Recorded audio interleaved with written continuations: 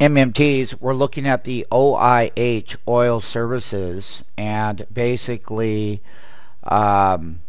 the bull chart on a weekly level. Here's the volume, by the way, and so this is the OIH right here, 4.4 million shares.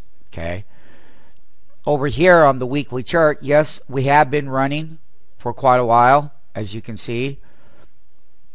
We're also getting a little overextended up here, but because of the supply and demand in oil that we had forecasted back in 2010, was last summer, that we said that 2011, that there could be potentially at some point the beginning of supply and demand disruptions.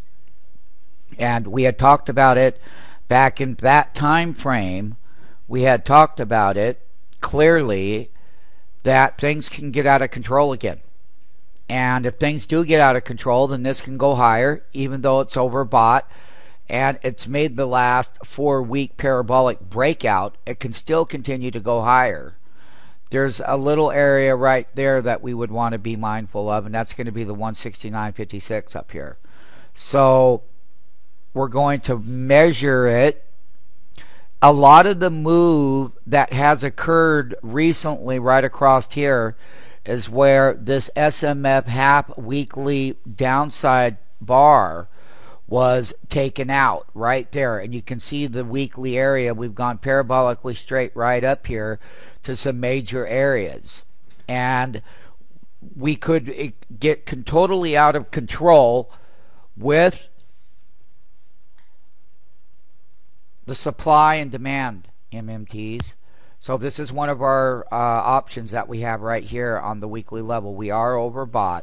Percent DS is 94.20. It's a public indicator that stretches up toward the ceiling, but it doesn't matter, because what can happen is it can continue to go up to 96, 97, 98 even, which would be a very rare event.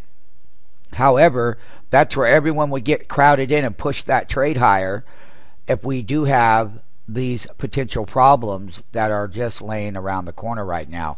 And during tomorrow, today's date is 2/21 of 2011, on 2/22 in pre-market we're going to be watching this, and the OIH is the one.